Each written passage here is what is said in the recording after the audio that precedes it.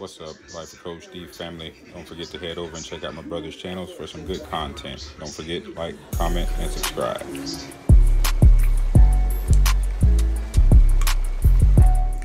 What's up, YouTube? It's your boy, Life of Coach D. I'm about to go ahead and, y'all can't see it, but I'm about to put on these Diff cup sleeves on the Kaiju. So, if you haven't gotten yours, you need to go grab them. ExtremeRCPrecision.com. Like I said, I know you can't really see in there, but we're about to swap them out. Stay tuned. All right, guys, we're back. So we're gonna go ahead and remove these 4 screws right here.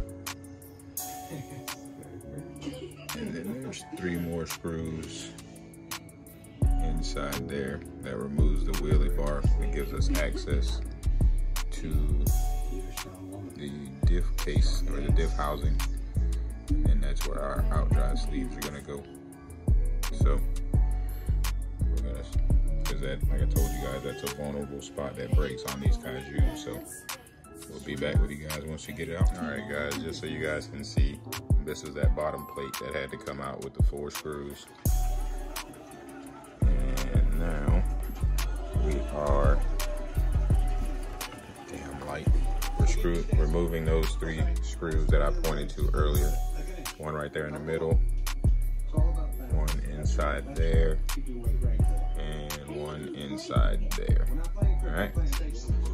All right, fellas, y'all know how I am with these new vehicles. You always got to check just to make sure if they put any diff grease or fluid inside your diff. So here we go. And of course,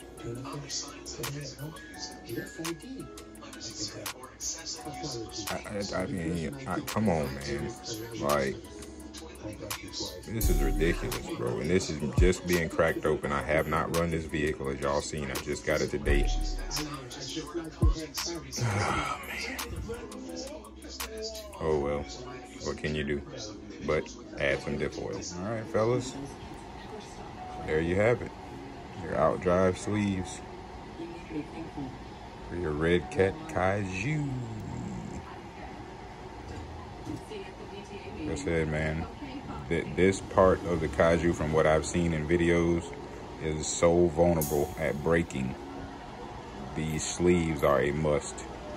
So that's why I'm doing this upgrade now before I even run it, because I already know the outcome once I hit them jumps when we're out there jumping at our spot. So go visit www.extremrcprecision.com. Get your outdrive sleeves for your Kaiju. A simple installation. Check your diffs. Y'all seen it. It's dry. I put 100K in the rear. I'm gonna put 500K in the middle, and then I'm gonna do 100K up front. So yeah, man, that's it. It's your boy, Life of Coach D, with another how-to. Like I say, there's a screw right here. You gotta remove the screw right here that's still in there. You have to take out also to get your wing or the wheelie bar off. But hey, at least they put a little grease inside, right? All right, let's get this thing back together, man. It's your boy, Life of Coach D. Y'all have a good weekend. Stay blessed, and I'm out.